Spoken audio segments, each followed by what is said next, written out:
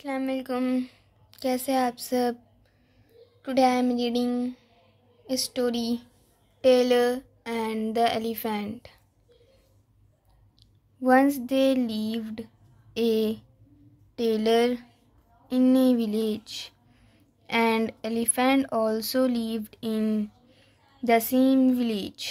The elephant used to go to a river to take a bath.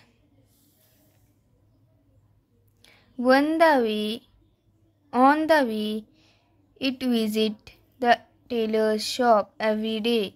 The tailor used to give fruits to eat. They became good friends. One day, the tailor was not in a good mood.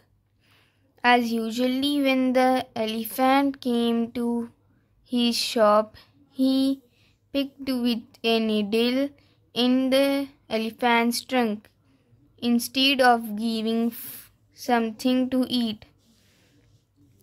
The elephant got hurt. It was shocked, surprised, and also got angry, but silently went away. It reached to the river as its routine was. He could not forget the behavior of the tailor. It filled its tank with muddy water and came back to the tailor shop. The elephant spoiled all new clothes of the customer. The tailor was splashed with dirt. He was shocked with the elephant's act, but he was not angry with the elephant.